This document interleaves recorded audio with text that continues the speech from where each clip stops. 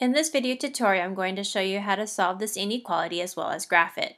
Pay very close attention as there is a very special rule to this. We have negative 3/4 times y is less than 24. To solve this, I'm going to choose to multiply both sides of the inequality by the reciprocal of negative 3/4. Reciprocals, when multiplied, cancel to 1. The answer to this inequality is y is greater than negative 32. Notice that the inequality changed to a greater than symbol. Do you know why? The reason why the inequality changed from a less than to a greater than symbol is because we multiplied both sides of this inequality by a negative number.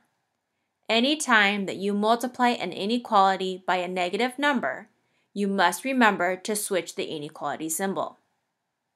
So when we graph this, you're going to use an open circle on negative 32 and shade towards the right because that represents all the y values that are greater than negative 32. And remember, it's an open circle on negative 32 because negative 32 is not part of the solution set.